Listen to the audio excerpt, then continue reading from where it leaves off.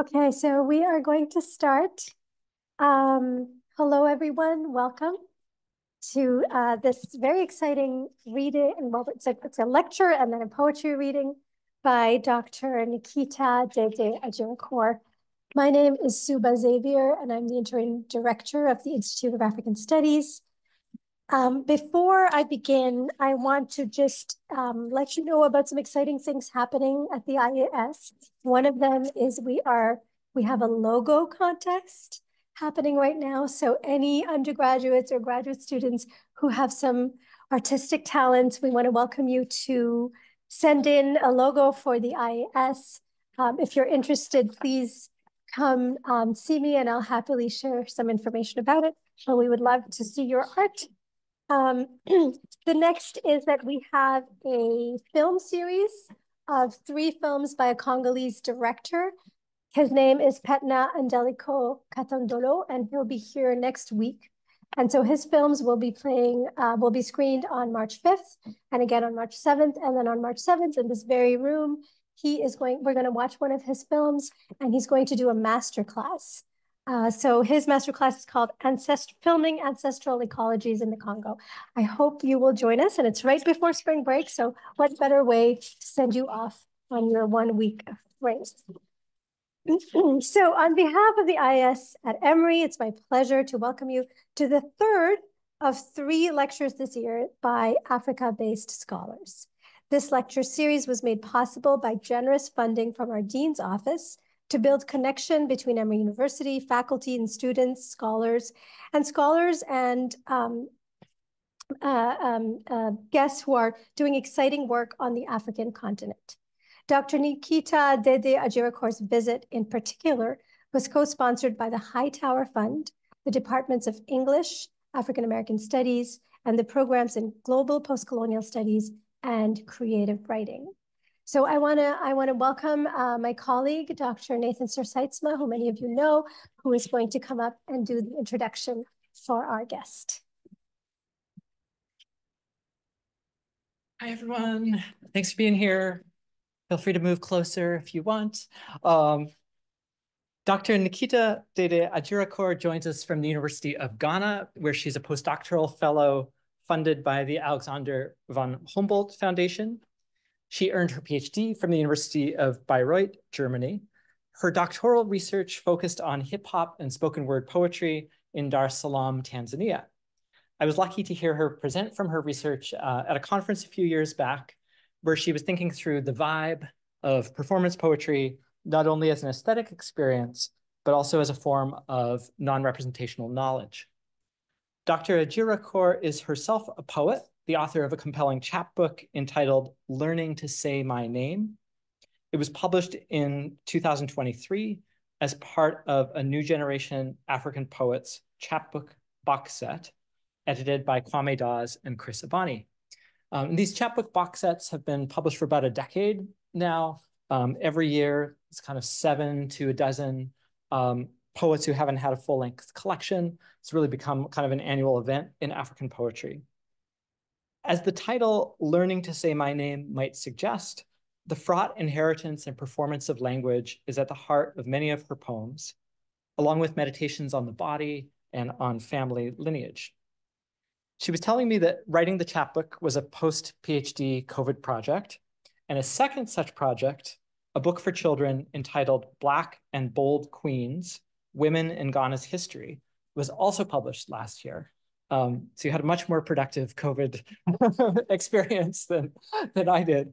As if that weren't enough, she has been active as a filmmaker, as a founder of Write Ghana initiatives to showcase Ghanaian languages and literatures. Her postdoctoral research spans languages and texts from both the West and East coasts of Africa. And I'm very excited to hear her talk today, Digital Afrophone Literature, Marginalized Languages, and Digital Geographies. Dr. Adjirakor has generously taken time to be with us for events and for classes over the last week. And so on behalf of the Institute of African Studies, I hope you'll join me in showing our appreciation for her work and for her presence with us today.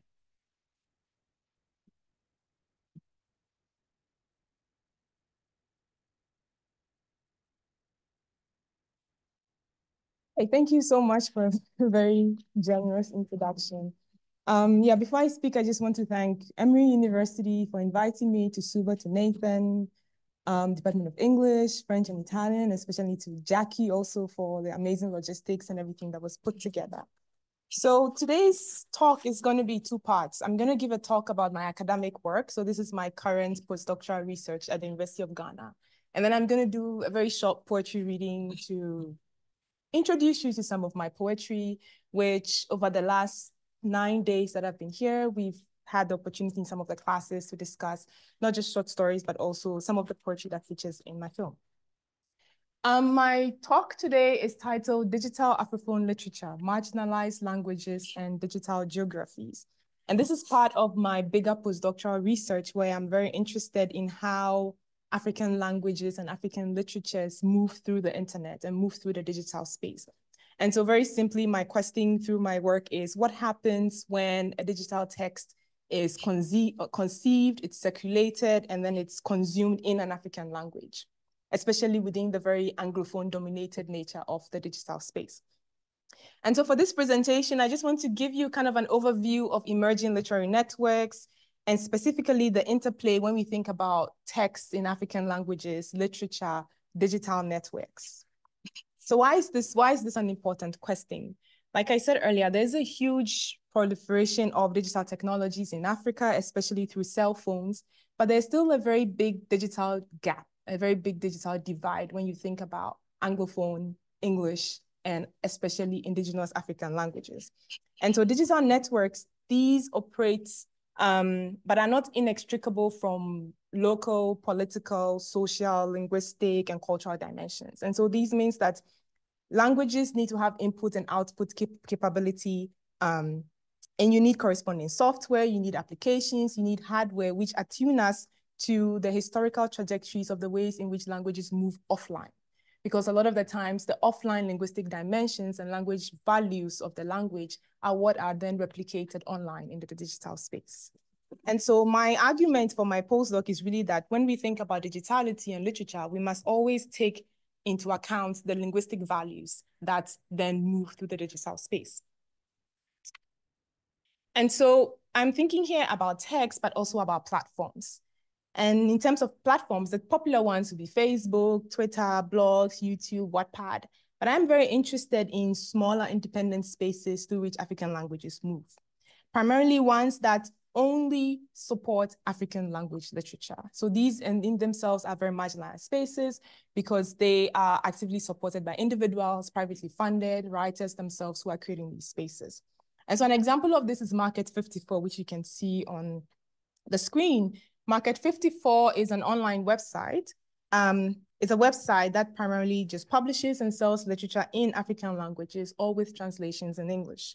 And so these include audiobooks, ebooks, paperbacks. You can get one text in different forms with translation also on the side.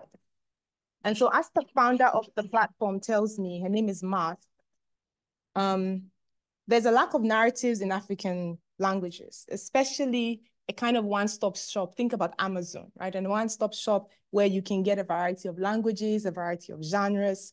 And you can even see this in the name, Market 54. This is reflecting and referencing the number of countries in Africa. As you can see on their homepage here, English translations of a Somali story. You can see stories in Amharic, stories in Ga, in Kinyarwanda, Somali, different languages, different forms, different media. So all of this occurs and is propelled by the digital. And so this means that the digital space does something. It enables something to happen. And in my work, I think about this through the concept of affordances. Affordances primarily comes from digital design theory, but has been used by literary scholar Caroline Levine to think about the way forms work. And so she argues that instead of us thinking about what artists and things do, we have to think about what potentialities lie latent in them. And so what do things afford? What do they allow us to do, even without us being aware of the potentialities that exist in the things? And so a table, we would think that a table is for putting things on a table, but you can't sit on a table. A table can be broken down into different places, into different things. And so this leads me here to my first claim that in the digital space, when we think about its interaction with literature, its interaction with language and with form, it affords us a sense of multiplicity, which means that we go beyond homogeneous ideas of language and homogeneous ideas of form. And in terms of production, practice, and circulation, the base becomes multiple things. And so this has multiple considerations for thinking about text, especially when it comes to African languages, where you have this binary between oral and written literature. Rather than thinking about the difference between oral and literature, in this case, both simultaneously exist. Multiple things exist. And digital platforms then help us to exploit this fluidity, because a story can exist as an audiobook, as an ebook, in a language, can be translated into multiple forms. You don't have one existing as the original with an afterthought coming afterwards. And so I'm focusing here specifically on the book titled Kenke Party, which with the Ga translation Komike Kenan by the writer Oyoni Owu, where we can see here the existence of multiple forms here, English and Ga. There's also a bilingual version, and they also exist as print, audiobook, and there's an audiobook coming out soon. Now, this book was published by Oyoni Owu, and in the story, there's an anthropomorphized ball of kenke. So kenke is a boiled fermented kondo, and the ball of kenke you can see proudly standing there escapes from a boiling pan to avoid being cooked for a party organized by a group of children. The kenke's escape stems from its astonishment that the children do not have the usual traditional accompaniments of freshly fried fish and a ground mixture of pepper and tomatoes. And so the children's story, within it, there's a lively chase through the city, and they get to the sea where the children learn about the culinary traditions of fried fish. And when the kenke realizes that there is fish, it returns happily to be eaten. So to give you a context of the language, the accurate number of Ga speakers is quite contentious in Ghana, because Ghana's national census only counts ethnic affiliation and not language use. And so in this context also, Ga is often lumped together with its closest language relative, Dangbe, and within it you have Gadangbe, which is what is counted in the national census. And so the national census in 2021 estimated there were about 2 million out of Ghana's population that's identified as the Gadangbe. So we don't actually know if they speak Gadangbe and which one they speak. We just know ethnic affiliation. But Ga is estimated to have about 1 million L1 speakers. Now, English is the official language of Ghana. There is no national language. But the most significant policy towards a multilingual educational and literary space is the use of the dominant language of the region as the medium of instruction in schools. Although a lot of scholars have argued that this is ineffective because textbooks are often written in English, and teachers without mother tongue competency are often posted to schools across the country where they are unable to teach the language of the region. And so in effect, the very few written literary publications you get in Ga are either textbooks for learning Ga or creative works to accompany the curriculum written by governmental agencies. Private publishing institutions are usually textbook dominated, and much like in other African countries, are wary of publishing books in Ghanaian languages because they view them as non-commercial. And so in the digital landscape, this becomes even more precarious because Ga, like what Metal and Jason refer to as low resource languages on the internet, are not adequately supported to be put up there. So it's within this context of Ga, this context of indigenous languages, that Oyoni Owu writes this text. For now, the impetus that drove the book was her young nephew's misplaced idea about the source of fish as the grocery store rather than a water-based body like the sea. Historically, the Gans are coastal dwellers, and so the sea is central to the Ga culture. Traditions like there's a yearly month-long ban on fishing to allow the sea to recuperate. And all of these are meant to emphasize communal Ga renewal. But Naoyo's nephew, however, was unaware of this cultural aspect. It's also important to note that Na and her nephew live in Canada. And so she was interested in writing the book because she wanted to impart mother tongue acquisition, but she also wanted to create a book that was culturally relevant for her nephew, even though they lived in the diaspora. And so my argument here is that Ga here is not simply a language, but it's actually an orientation through which they are located in the world. And the Ga book becomes a way for her nephew to imagine and find his world, which is not delineated only to the physical location of Accra or the physical geography of Ghana, but ends up straddling Accra, West Accra, Ghana, Africa, and North America. So what we hear again is this idea of multiplicity, located between these different worlds and these different lived experiences. And so these geographies then mean that location really matters in ensuring sensitivity to the complex, multiple, local, global imaginaries that exist here in the text. And so you can see that we have 4 overlapping kind of experiences, right? There's a Ghana world, there's a Ghanaian world, a diasporic world, and a digital world. In the text, there's this insistence on narrating a cultural identity and accompanying online reading and discussion sessions of the book, which I followed through the digital space, already always echo how digital literature is in place in cyberspace rather than being placeless in this huge democratic, homogeneous virtual space. Ghana literature here becomes a deliberate attempt to narrate a Ghana identity and community across borders. So while Na is diasporic-based, her text is unmistakably rooted in a local Ghanaian world without aspirations of belonging to a more global space. And so it is the real cultural and culinary tradition and connection to the sea that informs the narrative's origins and the narrative's context. I'm focusing here on the diaspora because there have been a lot of discussions about what the diaspora means in relation to African literature and how these often tease out the anxieties around nationality. So what does it mean when a Nigerian writer based in Canada wins an African award for writing, right? But a lot of these discussions have only focused on African literature in English or African literature in other languages, but not in Afrophone literatures. And a lot of the times what we get here is a kind of division and disconnect between the digital space and between the diaspora and home. So there's a diaspora and there's a home. But we have been asked by some scholars to view the diaspora not as a function of a stable, not as a stable entity, but to look at it as a function. What does the diaspora do? And when I think about it in line with my idea of affordances, this means that what does the diaspora afford us and whose world and what world, whose diaspora is then being embodied in this text. In this book, there is no articulation of a return to a specific Ghana home, as in people in the diaspora moving back to a Ghana home.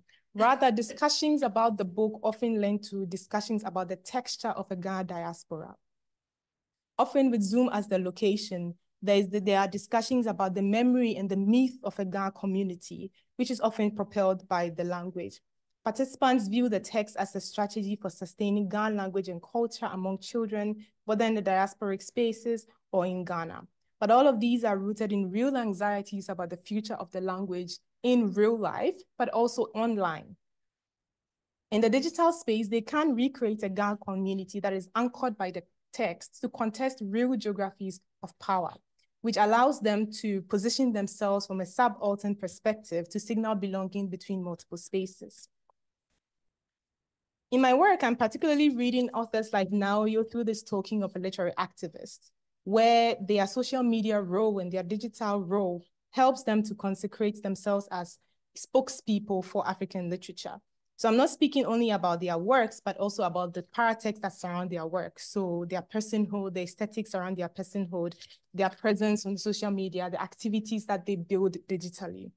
And I'm borrowing here from Madhu Krishnan's work about where she argues that the constitution and colonization of African literature, at least in the story most visible in the global literary field, has always relied on a series of totemic figures and mythical moments and founding moments. In the contemporary era, with the omnipresence of digital technologies, the hyperactive space-time compression of blogs, podcasting, vodcasting, and the immediacy of social media, the role of the writer as star has intensified, amplifying the anxieties, tensions, and ambiguities which attend the dual mandate of the writer as artist and writer as spokesperson. And so often when these discussions happen, we see them around Anglophone writers who are attached to major metropolitan publishing houses like Chimamanda Adichie, Tejuko, where the author becomes a power broker who then mediates value for African literature. But what does this mean when we think about Afrophone literature? Here, this role of activist is unavoidable because writers must fulfill the role of writer as spokesperson without being attached to global literary spaces, thereby creating alternative houses that they need for their often marginalized literary networks. A writer like Naoyo wields her praxis deliberately as a tool for advocacy to make Ghana language and literature visible and valuable in the larger literary field when compared to languages like English. For instance, she self-funded the production of her book, collaborated with Market 54 for its publication, self-funded its paperback. Due to the non-commercial value attached to Ghanaian languages by Ghanaian publishing houses, the digital space enables her to connect with specialized publishers like Market 54, connect with readers through online reading sessions that they create themselves, which in turn drives the sales of her book. So rather than simply writing the book and submitting to a publishing house, she must utilize her presence to drive the trajectory, especially if we think about the reduced presence and the lack of a template really for such writers. If we read her through the token of activist, then we must begin to turn her attention not only to the book, but also to her activities. So as an activist, she works with writers and creators and has her own nonprofit project that she calls Afroliteracy's Foundation, described on the website as a think tank for indigenous African languages that engages with Africa's linguistic diversity. Here, as an activist, she consecrates her work and her paratextual activities as a central driver in the practices that mediate the contours of Ghana literature online and offline, because Afroliteracy's Foundation also funds people who want to learn Ghana in the university. But part of such corporations is rooted not only in literature, but there is an attempt to reimagine what technology looks like and to produce a more inclusive digital space. There have been lots of renewed calls for urgent oversight into how technology, especially digital technology, harms marginalized bodies, especially how this harm is encoded into the infrastructure. So we think of things like voice recognition, we think about voice technology, facial recognition, which can often replicate racial and gendered bias. But what happens here when language is a role? I argue that language actually plays a very critical role that can help us to rethink the way in which technology should work. If we think about digitality, we have to think about fluency. Because to use the internet, you have to understand the internet, but you also need to know how to type. And it sounds very basic, but critical access to the internet requires this fluency. And African languages have been largely excluded in this process with underrepresentation in aspects like voice recognition, machine learning, etc. For instance, Google Translate supports 133 languages, but only 21 of these are African languages. On Wikipedia, African languages are responsible for only about 1% of its total content. And so the digital language gap is not just for languages simply being there, but it's also in the ways in which the languages are being used. And I argue here that here is an opportunity to use literature and to use language to render a new imagination of the digital space. Because to use a language and to demand its appropriate tools in itself is a political and an activist act. And one of the ways in which this works is with debates around orthography and font. Writers in English simply have to produce their stories, but writers in certain languages, especially marginalized languages, have the challenge of digital technologies not being accessible to them. On one hand, this contrast reinforces the othering and the marginalization, but on the other hand, produces a critical moment for writers and readers to actively intervene and to place their languages online. It is from such discussions about the font that a company, Asiedu Information Systems Limited, created a keyboard for Ghanaian and African language writers that includes various alphabets not found on the standard QWERTY layout. What they call the ABD keyboard, which is sounding out ABD in certain languages. It enables writers in languages that are pushed to the periphery to reclaim their language on the internet.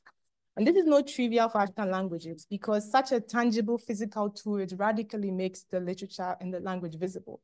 And so we see that rather than using for writers and for readers, rather than using a 3 instead of the vowel sound or using an O instead of sound or, you actually have this font on the keyboard to be able to use the right keyboard. Beyond Ghana, I'm going to use the example of the language Ewe, which is a Bay language that is concentrated between Ghana, Togo, and Benin. I followed a writing session and a reading session of Ewe online between the fiction writer Gifty Baka, meant to instruct Ewe writers in how to write in Ewe. During the session, Gifty paused and threatened to stop the session when some Ewe alphabet in her presentation did not show as a result of the wrong font being used. Wrong font here being the regular font, not showing Ewe language and Ewe vowels. This pause was momentous, and her desire to have the right font overtly emphasized to the participants the social and political significance of using the right font, a debate that will not occur during an English language session. As the participants generally echoed, the right alphabet is a political tool for them. And so these moments turn our attention to the fact that for marginalized languages, the digital literary production also includes an activist role for ensuring the sustainability of the language. What happens then when we consider the medium of digitality itself? What does digitality afford? I like to focus here on the example of a Twi poem titled Impoano by the poet Esa Samoa, to think about how Twitter's dialogic structure affects the poem and what this means for the digital space's affordances. This follows another session that I followed online for the publication of Twi poems. Esa Samoa's work was published online by a blog. The poem itself is a critique of Ghana's place in contemporary Pan-African thought, using the image of the seashore to reflect upon significant events like the slave trade, independence, and neoliberalism. When he shared his poem on Twitter, another reader immediately shared the poem. And when she shared it, she wrote of her wish to listen to an audio version of the poem, so to access the poem in a different form, in an oral form. Within a few hours, without the intervention of the writer, the poet, or the blog, another reader, another participant, had recorded himself performing the poem against the background of the guitar. So you can see the original poem on the left, and then you can see the sharing of the recorded video on the right. Here we can see that the text then takes on multiple lives with unofficial forms. Unofficial here meaning that without the intervention of the writer or the blog, where readers themselves take the initiative to reshape the story, reshape its materiality and form.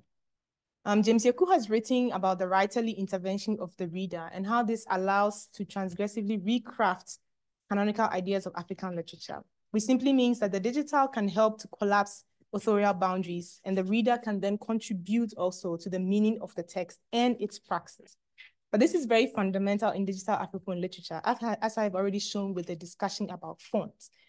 Readers themselves are vital to the process of production and not necessarily as recipients of a finished product. This is especially vital because they see themselves as being at the basis of a language that is still emerging in use on the internet, and that they are able to participate in how their languages show up. Here, questions of orthography and convention come into play, because keyboards are still being invented for some of these languages.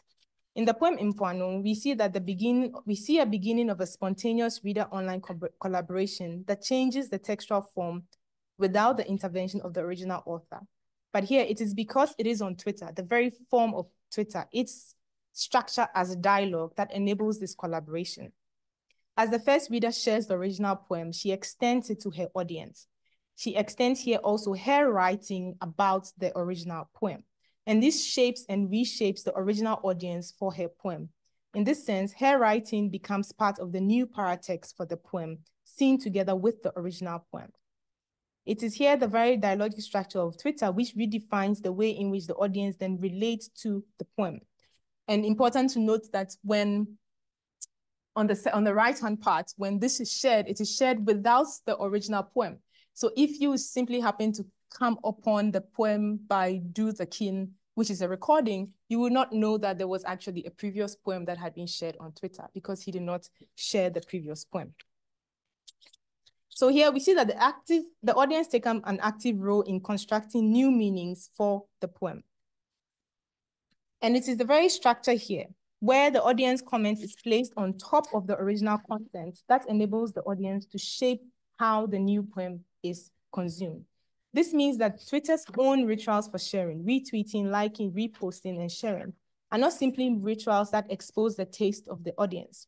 These are rituals themselves that are part of the literary practice, affording writerly intervention of the reader and altering the story to suit the reader audience. In her research, Boss Santana has argued that Facebook creates for writing and reading communities and relies on the formation of community to create a relationship between reader and audience. The story here is then often built around the idea of intimate collaboration, where in her work, Zulu is viewed as an incorporation of everyday lived experiences. Facebook's orientation, I argue, is different from Twitter's structure, because Twitter, as a source of news in real-time reporting, an interactive source of rapid information, produces an authorizing facility. And with its use of previously limited characters, directs readers to create a rapid sense of collaboration that is more tuned to the reader's rhizomatic needs, interests, and different audiences. So Facebook, I'm arguing, is more inward towards the original text, and Twitter looks more outward towards new text, including comments and shares. The new poem that is performed through a new medium of video caters to a new multitude of audience and inscribes a new author. In the video, the poem begins with written by, well, you can't see that, but in the video, the poem begins with written by S. Asamoah and ends with narrated by Jude Kumi, creating two authors to the poem's different forms. And so more than interaction or collaboration, there is an ample opportunity for an unexpected engagement between readers and authors. I would like to now turn to the example of Swahili in Tanzania, looking at poetry and WhatsApp.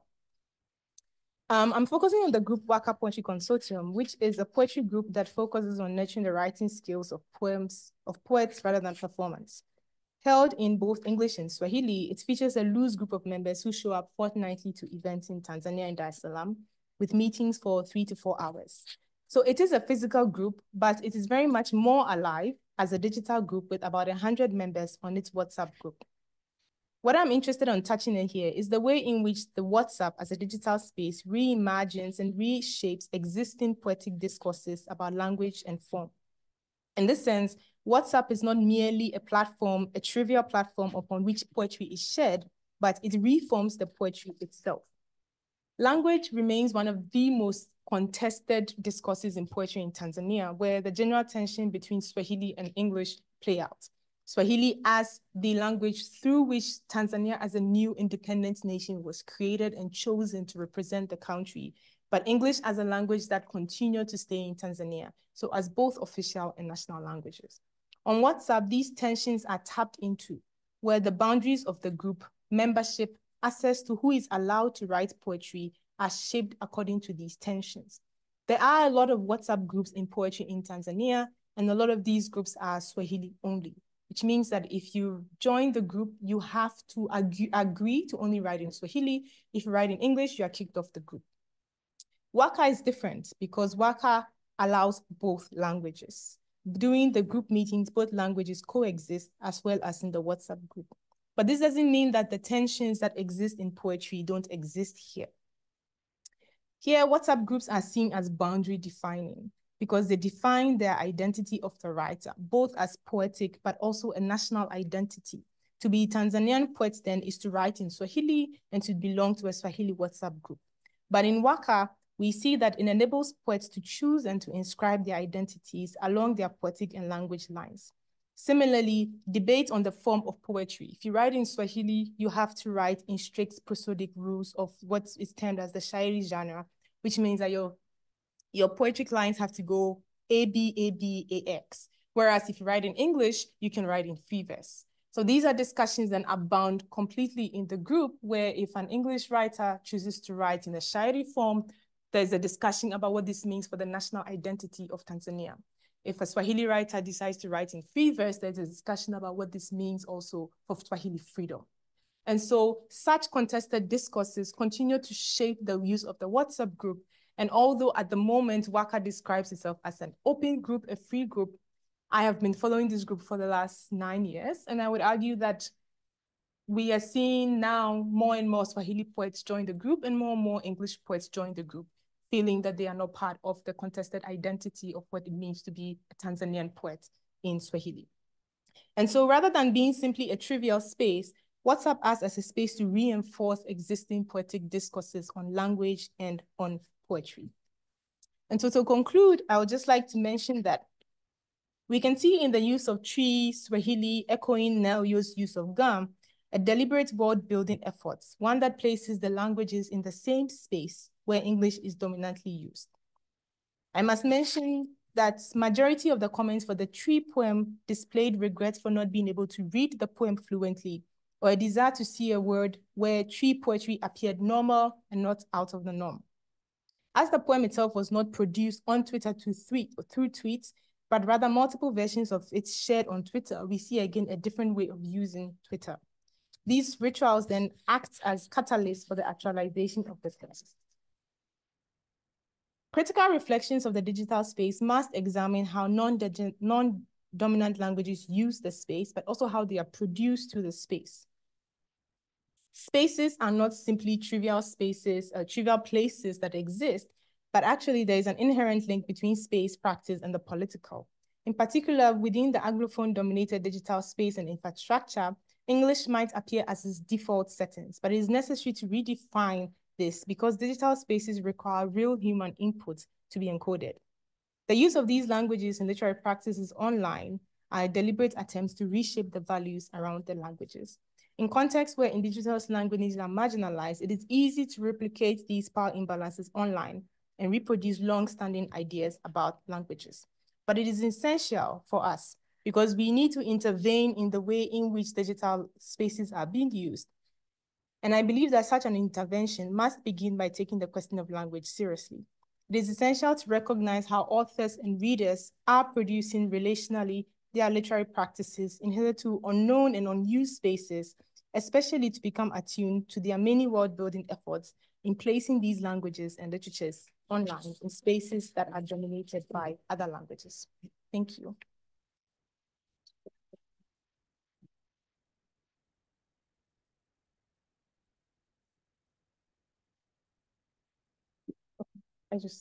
Okay, so, okay, so just to switch from the academic side and to go to the more creative side, I'm gonna read a few poems from my chapbook, as Nathan said, was published by Akashic Books, the African Poetry Book Fund. And my chapbook is one of 11 books in the box set that came out last year. So I'm gonna read 5 poems, and then just as a matter of time and to give time for Q&A, then we can have Q&A for this and then academic right. So the first poem I'm going to read is titled In the Hospital. I cannot tell you when we begin to fold into each other, my mother and I, even though there is a door separating us. While she is held together by middle-aged women, shaking and whimpering in her kaba, told to grieve properly by swallowing herself, I am fastened to a bed by a doctor who touches me like I am the lake he wants to drown in. I choke on my whispered, I've never been touched like that before, as the doctor scoffs because I am sin he has uncovered, and the nurse mutters sorry like a calculated prayer.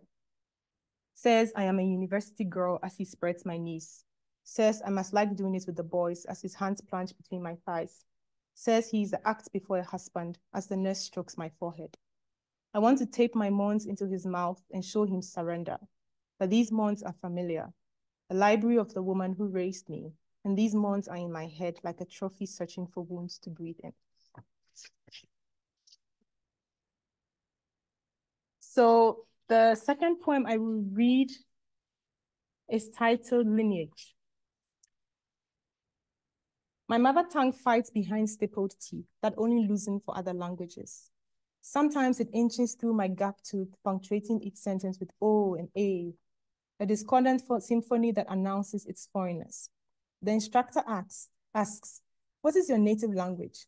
Where native means mother tongue, which means my father's tongue, which was removed when his mouth contoured into a home for a different self. The instructor asks, surprised, which language did you speak first? My grandfather asks, surprised, which language are you speaking now?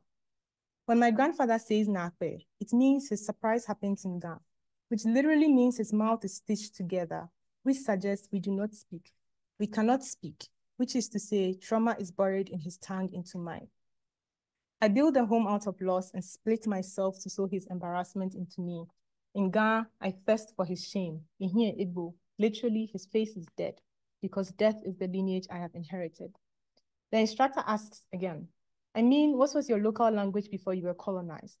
I've been running my tongue enough times over my gap tooth to know the ache I feel as it widens is my grandfather emerging from my mouth.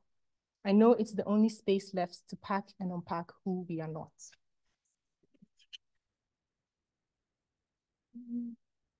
And the third poem I would read is titled Home is Not Here in This Body. I too want to remember how to wear my body again. In this house, everything remains unfinished, and we mistake resignation for patience. I was named after a father's hope, a future appointment that leaves me untethered in the present. Perhaps this is why I fold into myself, close my fists, and wait for the world's permission to become. When your name is a stranger, faith is what wears your feet through each door that arrives at nothingness. I ask myself, what is faith, if not the emptiness I choke on while washing it down with possibility? Yet mother tells me faith is all we have, and when I filter the world through her gaze, I see her again, longing for a lover's promise, waiting for a daughter's survival. In my body, everything remains unfinished, and I mistake emptiness for peace. I am at war with myself.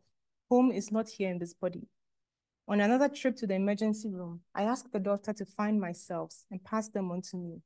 These hands are free to grasp them like a desperate prayer. When your name is a stranger, you learn that just because a thing is alive does not mean it is whole. By that, I mean I have forgotten how to wear a body that is whole. Home is not here in this body. I mean, even as I meet myself with violence, speak tenderness into me. And the fourth poem I would read is titled Woman Waits for Ultrasound to Turn Colorful. Hope does not want these legs growing thinner, descending to the ground. But these legs tap music into hope, each rhythm creating holy ground and slitting the throat of the night to reveal the texture of a love beyond survival. My parents loved me in grayscale, each grain planting new names on their tongues till I reached out and touched God in their mouths. I apologize when I talk about my body, whisper defective before quoting poetry about mothers hemorrhaging into fertile lands and planting stories synonymous to decay. Like the moment my mother began as a mother, and the doctor neatly tagged her insides as blood trickled down her legs. She hid parts of herself around the globe, tied together by her scars slowly decaying, till they turned into dust and a quivering madness, the most spectacular madness. As these legs grow thinner towards the earth, they snake around searching for my mother's selves to teach me to love in grayscale, to love these grains that only use me to search for places to bloom. And the last one I'll read is titled Becoming a Mother. Lately, I've been nourishing these tumors inside me, thinking of myself as a mother, running my hands over my rounded body and looking for a heartbeat that isn't there. Perhaps there is something to be said about madness, about finding consolation in a swollen body that is an empty home, simply because it is a sign of possibility. I've been trying to find language that does not swallow my consolation. And no matter how they say it, sorry, there is something disrespectful about how they choke on my solace, as if finding consolation in a wound that has made a home out of me is not too an act of love. Thank you.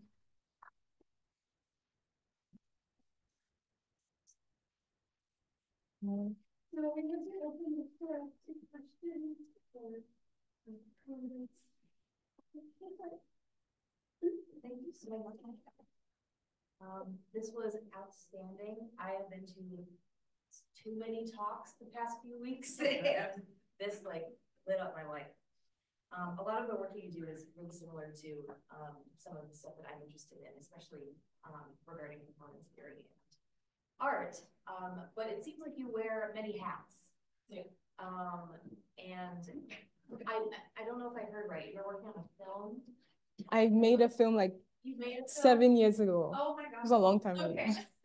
So I'm wondering if you could just speak to how all of these different aspects of your life inform each other, how you negotiate organizing them, and how you make different projects. Right. How they intersect, how they separate. That's a very selfish question for me as the artist, but yeah, no, it's an important question. I think it's good to recognize that these things didn't happen overnight, and I didn't do them in 1 year.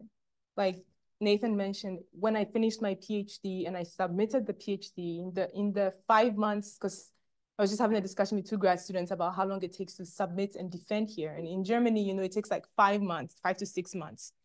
And so in those 5 to 6 months where I was completely exhausted and drained after submission, and this was just after the first lockdown was lifted, I didn't want to do anything academic. And that is how the poetry came out, and that's when I started writing the poetry, and that's when I started working on the children's book. Once I came back, in quote, to writing academic stuff, I paused those. And so the way I schedule my work is that I try to give myself one thing a year that is not academic. And so maybe this year I work on this children's book, and then next year I work on this, so that I don't burn out. Also, a lot of the things I do are inspiration actually from my academic work. And so I should mention that a lot of the poems and the film came out because I was in the field with a lot of creative people. So I wasn't in the university, in the library working, that I just, had inspiration to do these things. It was in the field, and I had time in the field because I was in the field for 13 months. And so I was able to do all of these things. Now, like I said, the way I schedule it is that I just think about one thing a year. Whereas it does look like, I did have 2 books come out last year, but I didn't work on them last year. The poetry started in 2020, the children's book started in 2021. So it takes time, and I give myself that time because I cannot do everything in one moment. I also give myself a lot of time for the inspiration. So sometimes these will be questions that I'm thinking about academically, but I don't know how to address them academically because it's not my field. So I'm not a historian. And so when I was thinking about women in Ghana's history, I could not address it as an academic article, as a historian, because I'm not a historian. And so the way I could do it was through creative writing. And at that moment I was, hanging out with a lot of children. And so I was curious about doing that. That's how all these things came together. But now it does sound like a lot, but we started working on the film in 2016, came out in 2018. So it takes time, a lot of time. Thank you.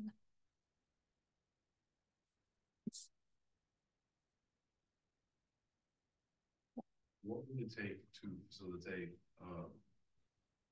I guess, a digital economy that's conducive to African literature? Because I think there was a period of moving away from African to more English, and I hope that the inverse is happening currently. So I guess the first question is, do you think the environment is made for it, and what would it take to facilitate that growth so it continues, we don't lose the language and culture? Yeah. That's a difficult question. It's a multifaceted thing. Naoyo's Ghana book, for instance, sells a lot among Ghana people in the diaspora, but not so much in Ghana, because people are more happy to read an English book with their kids, because English is the language of education. English is what you read, what you do in school. But you also have the issue, and I think this is really rooted in Ghana's multilingual policy. And I'll contrast this with Tanzania's policy. In Ghana, we are a multilingual nation in theory. In practice, what this means that English is the language of value in all these spaces. And the educational system, like I said, we all study Ghanaian languages till junior high school. It's the subject in the national exam that is failed the most. And so Ghanaian languages and French are the subjects that majority of students fail. We do a system of 1 to 9, 1 being the highest, 9 being the lowest grade that you can get in the national exam. And routinely, Ghanaian languages and French, people get between 7 and 9 because they do not see these as important things to be studied. And also in the case, it's like, I speak a Ghanaian language, why do I need to study it in school?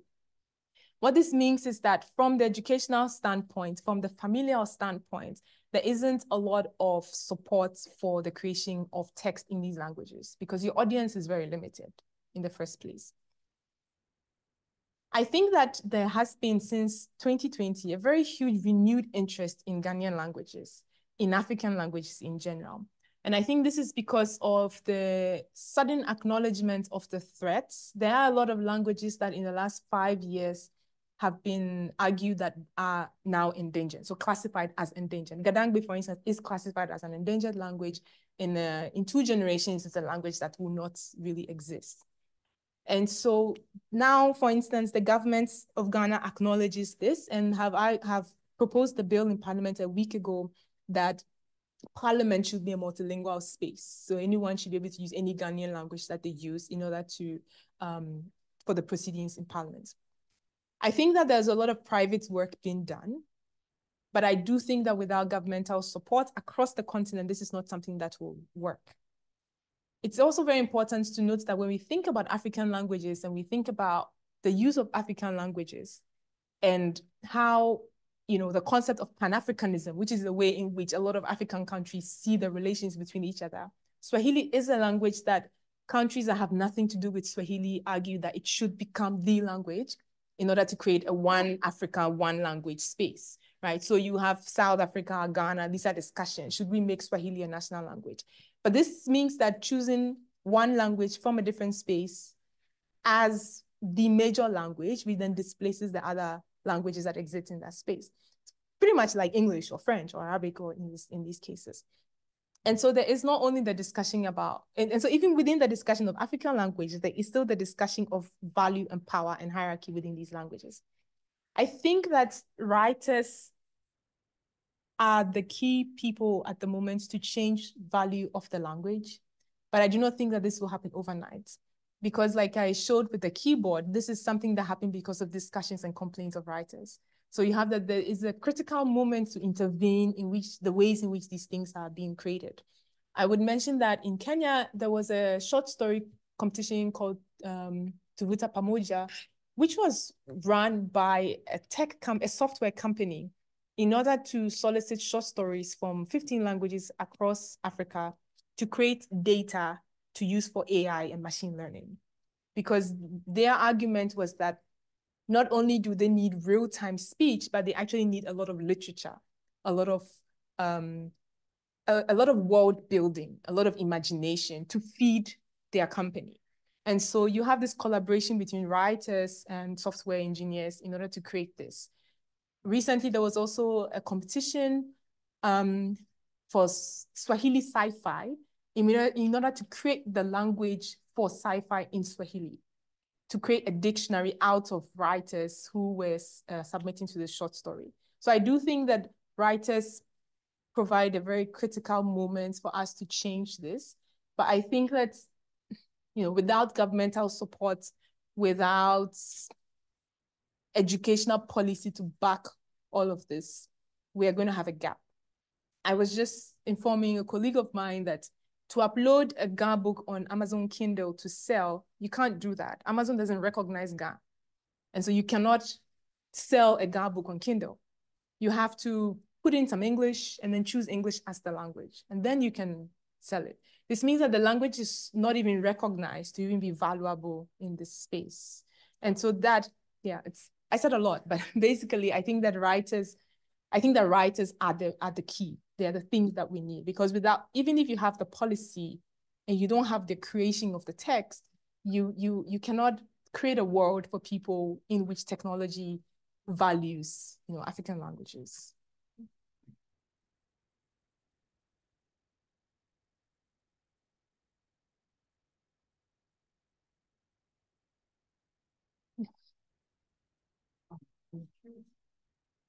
About the Twi that you shared, I saw. I wondered if it was an epigraph or dedication to Shantia. Yeah.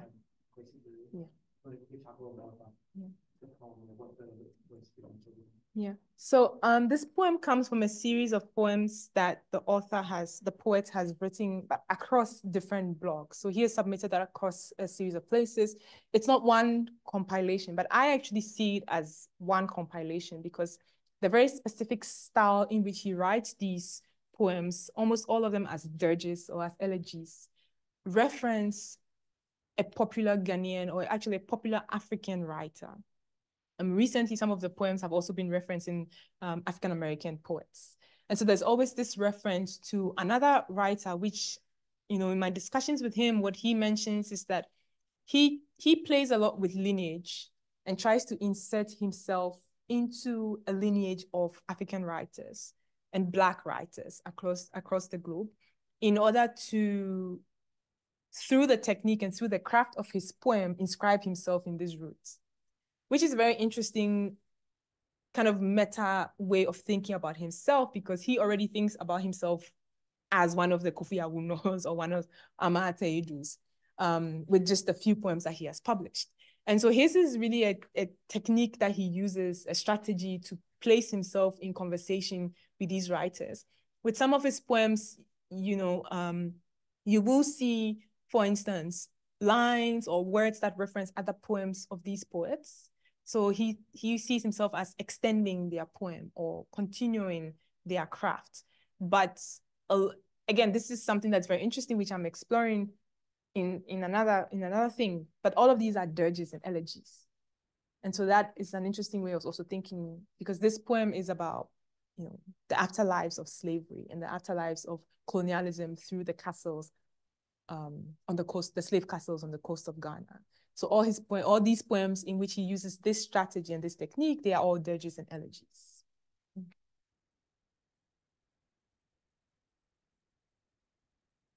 I have a question. I was interested to hear more about the 54. Right, yeah. As I was looking at the image, what struck me was that it seems like there's a lot of children's stories. And I was wondering if you could unpack for us. And I know you're about children's stories too, but this idea of the children's story versus the adult story. And the stories with all these images. And especially in a place where people are getting 7 and 9 on their local indigenous languages. What is the relationship there? And then is it also, does that cause another problem on another level in terms of, to use your language, linguistic values? So is there different linguistic values associated with these different texts? And yet I see the reason why as well as these, right? So just wondered your thoughts about it. I think I should mention that, so Market 54, the founder is Somali Dutch, but she's based in London. And so her being based in London gives her access to a lot of writers who are based in Europe and in Naoyo's case, Canada. So this was just a screenshot of just part of the page, but she also has a lot of poems and a lot of short stories. And in my discussions with her, what I noticed was that partly because she was starting out Market 54 and it's a private thing that she was working on, there was a sense of working on shorter things that would give more text online.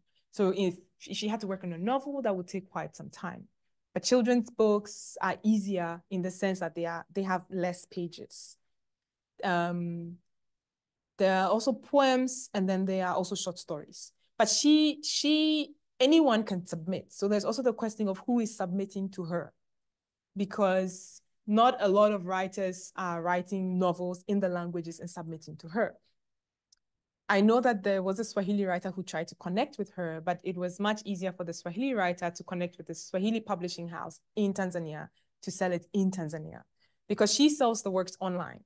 And so you can get the ebook from her, you can get the audiobook, or she will ship it to you. Again, there's a question of cost, because if you live in Tanzania, to ship something from London to you is, it's ridiculous. I ordered one of her books once from Germany, and the shipping cost was insane. It cost more to ship it than the book itself. And so there is also that question of shipping it. In terms of children's books, what has been very interesting to me has been to see how when people become parents and they start speaking to their kids and their kids start learning, especially in the diaspora and even in the country, they start to recognize the importance of the language. In one of the online sessions that I followed, it was for writers, but about half of the people who joined were not writers, they were parents who were figuring out, how do I write something for my child to learn in the language? And so a lot of them came, and I remember that the facilitator asked, well, tell us about your ideas for what you want to write. And a lot of them were like, well, I don't actually have an idea. I was hoping that I would join the session and I would be taught how to come up with an idea and how to write something and how to publish it. And so there's that renewed sense of the importance of the language only at a different age once there is a child involved. But again, when you contrast this, specifically in Ghana, when you contrast this with the administrative policies, educational policies, governmental policies, then there's a bit of a disconnect, because the Ghana Bureau of Languages, which is the official governmental institute for creating text, does create text in languages, but only for the 9 officially examinable languages in schools. So the other languages fall to the side. And then what you have on the other side relates a lot to the way in which print literacy developed in a lot of African countries related to religion and missionary efforts. So translating the Bible into these languages, creating orthography precisely to translate the Bible into these spaces. So you will get a lot of Bible text in these spaces. And the Jehovah's Witnesses do a lot of work actually for African languages, because they would translate all of their text into different African languages and have a variety, you know. So, and I find that very interesting. And I think somebody should work on that, you know, because you would show up, you would see them by the road, and then sometimes I would check and you would have Twi, Ga, English, just variety of languages, and not the Bible, right? It's the magazines that they produce in these languages. So they do a lot of work, but this is a religious aspect of it. And so you know, you have this contrast where there is the religious side that is growing, and it's the religious side that started a lot of the work and keeps growing, where it is important in those cases for people to be able to read religious texts in their languages, and the educational side, which lags behind. And then you have now a lot of parents who are thinking, I need to, you know, teach my child these languages. I think that's the proliferation of information about how languages are dying, and there's kind of a renewed sense of Africanness is helping propel the need for such languages. And this relates a lot to 2020, the George Floyd movement. A lot of these things had moved across globally, but it's kind of renewed a sense in people of what it means to be Black, what it means to be African. And language, it was a very critical thing that people started to focus on.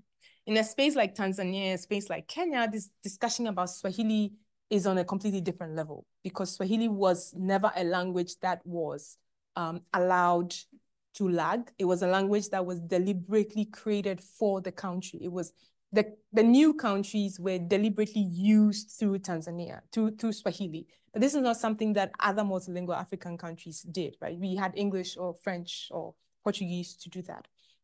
The question about the parents, that is something that I'm keen to explore later on as I go through, because it was something that popped up that I was not aware about. You know, when I joined a lot of these online groups, I assumed these were all writers. And then to find out that a lot of them were parents who were not writers, but just wanting to find something for their children. And so feeling the need to write something. Also interesting to know that a lot of them had stories that they had been told by their parents, and they wanted to pass it on. But they couldn't pass it on in English or French, because that is not how they learned the stories. But these were oral stories. So they wanted to pass it on to their kids.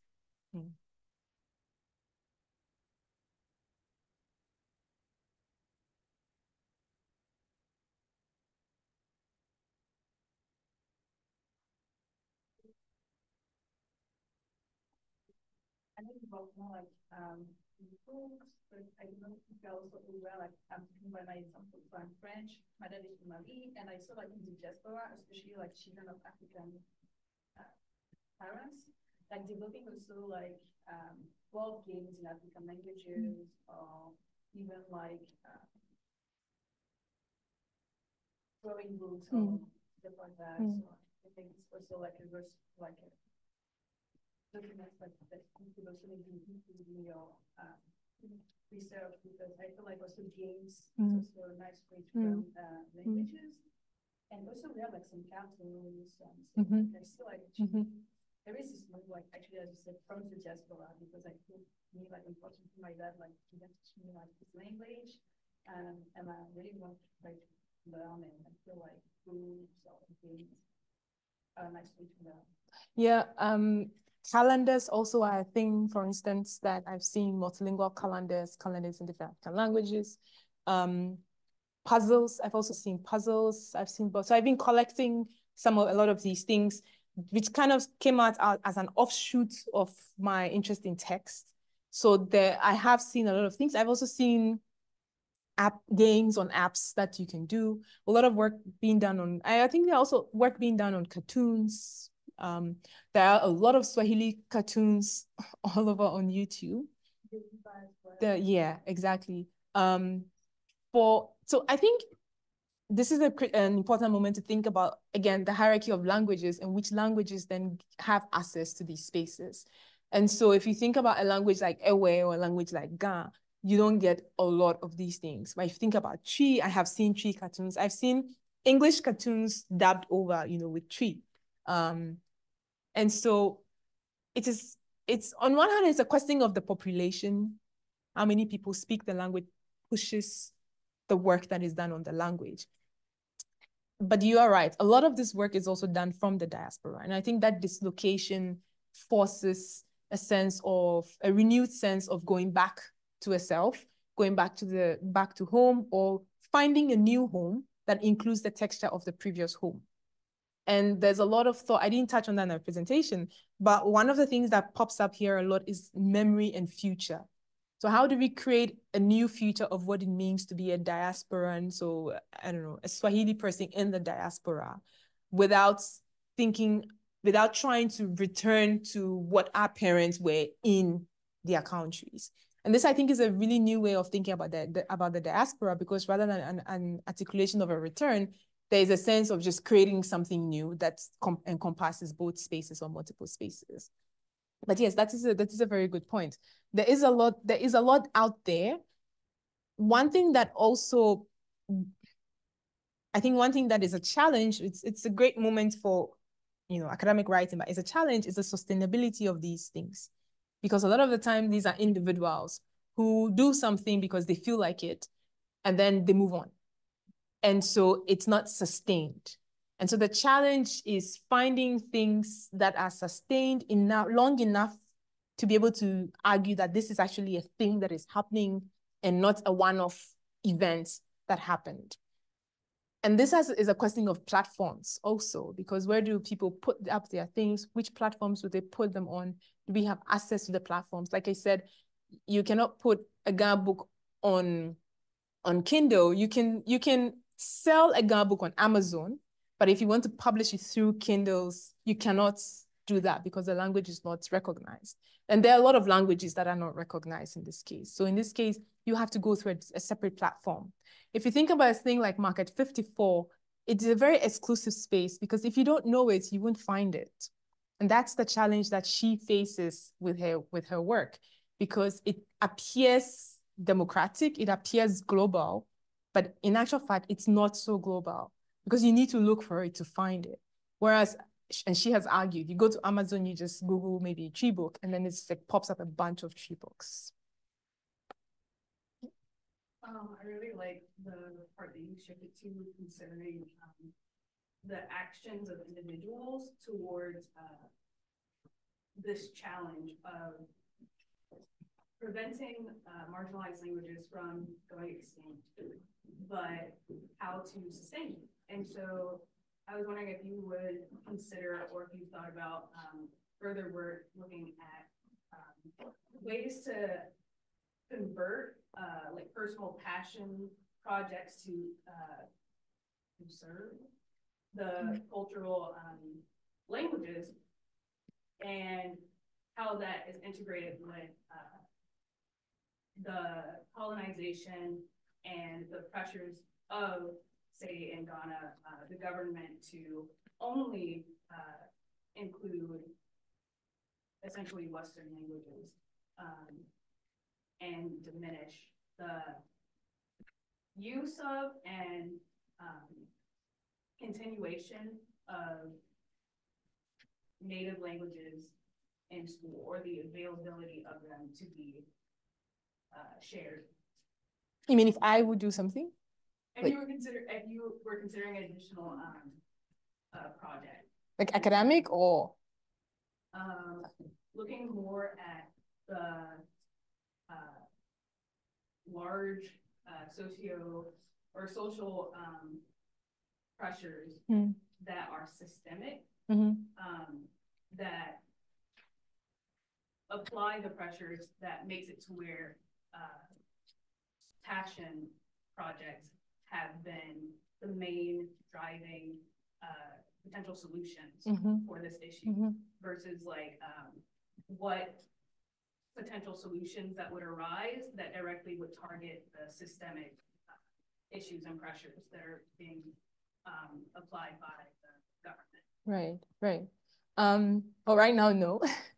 Right now, I've been focusing on the texts themselves, but that is a very interesting sociological way of a very sociological aspect of it. And I think that relates a bit to his question or his comment earlier. It would be an interesting aspect to look at for sure, because I think that the sustainability of these endeavors are very important in looking at, because without information about how they are being sustained and if they can be sustained, then a lot of these don't have a long life enough to create change in a lot of these spaces. So, but yes, thank you. That would be an interesting thing to look at. I would look at it sometime. I'm interested in the concept of authorization that you noted, that you mentioned, and I was wondering if you could just talk about it a little bit more. And I wasn't quite sure so I wanted to know what the sort of different authorization processes are that you're seeing on like Twitter versus Facebook. Yeah. So the poem that I talked about in Puano was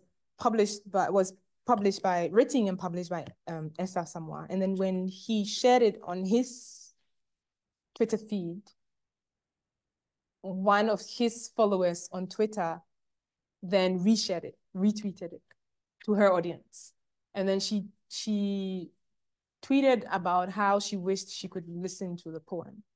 And so one of her followers then recorded himself performing the poem to a guitar. And then he shared it. And then, when you look at how he shared it, he simply said, Amma, I've granted your wish, something like this. And it's only when you get to the end of the video that you realize that this was actually a poem written by someone else. Because in the beginning, he writes created by himself, and then he performs the poem. And then at the end, he writes, this was originally written by this person. This doesn't appear anywhere in his retweeting, only at the end of the video. And so this for me, this raises interesting questions about who the author is, but also permission. And I had someone ask me this question once about plagiarism, right? And so this got me thinking a lot about poetry moving through different media and how then, if and how the author of the poem is then removed, which reminded me a lot of oral poems where we don't even know who the original author was, because the poem as is performed sometimes spontaneously and as is performed with a lot of different people, so it has a lot of authors. And so that's where I was thinking about when it comes to the author. But in terms of Twitter and Facebook, so I was just looking at Stephanie Bosch Santana's work on Zulu and in South Africa on Facebook. So blogs, the short stories written on Facebook, where you have the author as the owner of the page sharing his short story as and when he shares it, and people commenting on the short story. And these are short stories that run as a series. So maybe every day, then to be continued, then the next day, then there's a new story to be continued. But it's the same story, right? It's just broken up into different pieces. Whereas on Twitter, this ability to have it on your own in quotes, page, continue it over the time is removed, because the sharing ability to share the page and retweet on that page changes who the author is, creates a new author to what was already written to a completely new audience. So the audience don't keep coming back to the original page of the author, but keep going to the new pages as and when tweeted and retweeted by new people. And so I was thinking about the difference between an author on Facebook and an author on Twitter, and the difference between the life of the text on Facebook and the life of the text on Twitter, Well, on Facebook, it seems inward, that the text is there and the comments surround the text and they just keep coming to the same thing. But on Twitter, it just appears outward. It just keeps moving towards new life, new authors, new retweets. And it's possible to see it, and in this case, you could see the poem on Twitter and not even know who the original author was, because a lot of people did not even link to him. They did not retweet his original poem. They just retweeted from the new performed video on Twitter. Part of my work, which I didn't share here, was looking at why people preferred the oral of listening to the poem to reading the poem. And a lot of that had to do with the rhyming of the poem. It sounds great when you hear it, when you're listening to it. But in terms of the authorship, I do not know if the one who performed the poem is friends with the poets. I don't know if they even follow each other, because I was not able to check this before. Because later when I checked, they followed each other, but I don't know if they followed each other before. And so that was how I was looking at it, the different ways in which the author is proved as the author of the poem on Facebook and versus on Twitter, and how the structure of Twitter lends itself to this different way of being the author and this different way of seeing the new poem without being linked to the old poem or the original poem. And it's important to know that the original poem was posted on a blog. So it was not even written on Twitter. It was posted on a blog and then simply shared. So the idea was for people to move to the blog to see the full poem. And then that really wasn't happening because this guy then created a new poem, a video that everyone just kind of kept going to.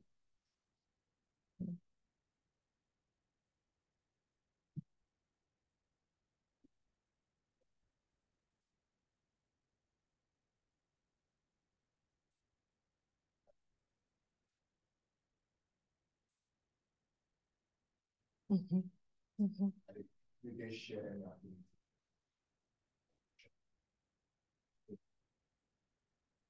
Yeah, I think there is an affinity because Twitter itself is it's forms for rapid engagement, right? So rapidly sharing things, rapidly commenting on things, and it's being shared across a large audience.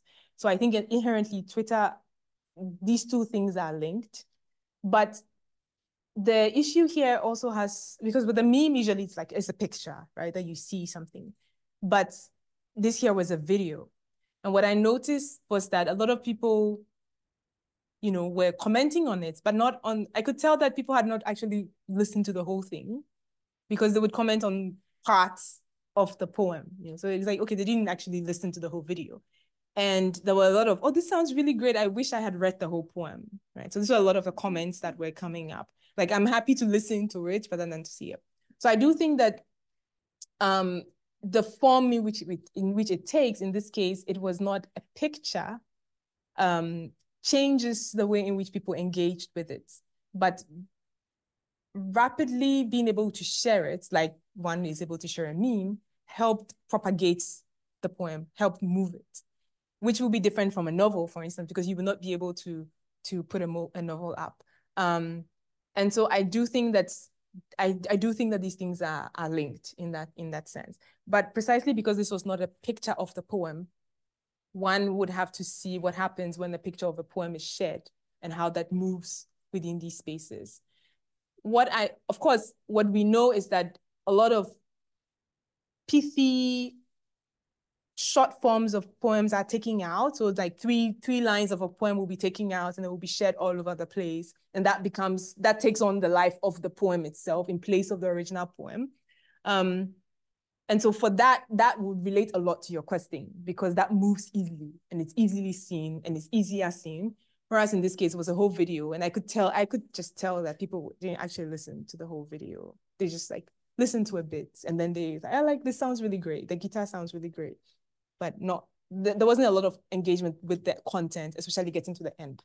And so you could tell that's how I could tell that people didn't know who the original poet was, because then they kept telling him that, oh, you wrote such a great poem, whereas he didn't actually write the original poem.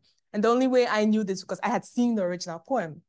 And so I was following the life of the poem. I would search for the poem and see how it was moving through. What would be interesting, I think, moving on, is to see if people start taking out short parts of poems in African languages and sharing them, and if then these moves as fast in these circles as memes, as you mentioned. And of course, because this means that it's exclusive to a certain group who speak that language. But this is something that I have not yet seen. What I have seen, I haven't followed that in my research, but what I have seen are just short parts of video. So like a screenshot of a video where the text is written out, like moving around. So that I have seen in Ghana. I've seen that in Ghana, I've seen that in Twi. But yeah, the screen, like someone just taking a screenshot of a part to move it around. But that would be interesting to follow in another line in the work.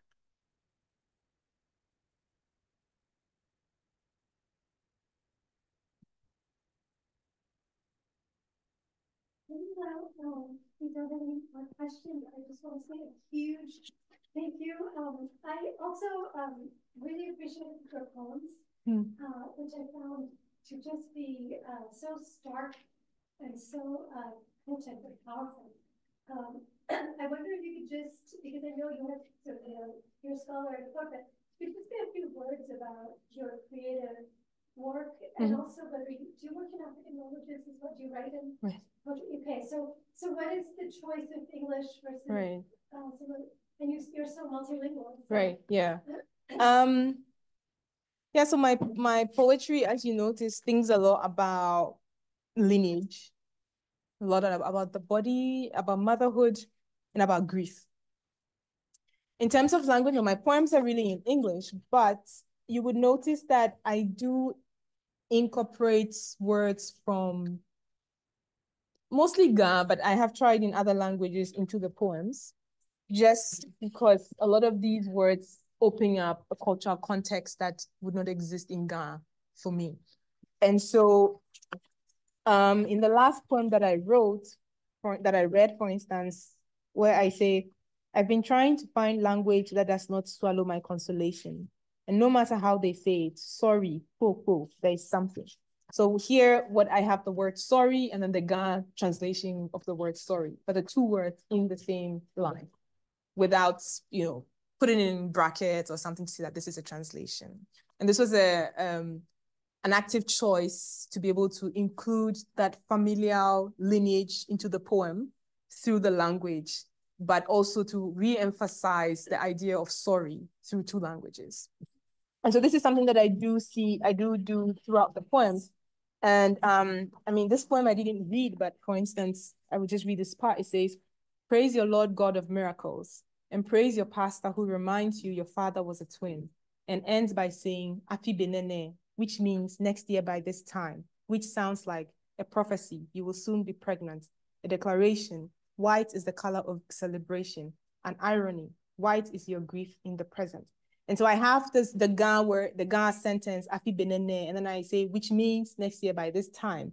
But then when I go down and I say, which sounds like a prophecy, I explore the Ga cultural context of what white means. And so here, white, a prophecy, you will soon be pregnant, because when you have a baby and you do what we call the outdooring, which is done 7 days after you give birth to present your baby and introduce your baby's name, we were white, right? So white, when I say Afi benene, which means next year by this time, I talk about white in this cultural context, but also white as a declaration and white as the color of celebration, because white is what we wear to celebrate. And then white as an irony, white is your grief in the present, because in this case, a persona does not have a baby, right? So white becoming grief. And so using Afi benene, because that is what, people say next year by this time. And so when people see you, oh, Afi benene, you will have a baby, or next year by this time, you will be happy, next year by this time, this. So I explore what then, in this context, what it means white within this context, in this Ga space. Whereas if I feel that if I had just written next year by this time, it doesn't really make sense. But Afi benene, which is, it is a term people use. When you say Happy New Year, in Ghana, we would then continue with saying Afi benene, because, in English, you say Happy New Year, many happy returns. It's just that. But in Ga, when you say Happy New Year, you are exploring what the new year will mean for the person. So it's always like a declaration of this year will mean this for you. This year will mean that for you. And that's what I feel that the language enabled me to do, to explore this cultural context. Whereas if I had just used English, I feel that I would not have been able to just, you know, explore this thing so much. Just try to see if I have like one last. Well, then the poem that I read about lineage, that is really about mother tongue and translations of the word. So for instance, here when I say, I build a home out of loss and split myself to sow his embarrassment into me. In Ga, I thirst for his shame. Ehie Igbo, literally his face is dead. Because Ehie Igbo literally in Ga means, in English means his face is dead, right? Because death is the lineage I have inherited. So that expression, Ehie Igbo, which is about embarrassment, which I talk about in the first line, then helps me to explore this idea of lineage being dead, which I do feel that I would not be easily able to render in English. And so that is what I do in my poems. I try to think about cultural concepts that I've not easily rendered in English, in Ga or other languages into the work. That was your question, right? Yeah, but otherwise I don't write. Maybe someday. Thank you so much. Is there anything else just poetry that anyone wants to add? I'm going to invite all of you, of course, to come down here and to meet Dr. Adjirakor too. And I would love to take a photograph as well. If you don't mind, so please come down. I want to say a huge, huge thank you to you. Nathan already said this. I mean, not just for now, but for this whole week, for being among us, for sharing so much wisdom, so much knowledge, so much creativity with us. This has been so enlightening, and I can't thank you enough. Thank you so much for inviting me.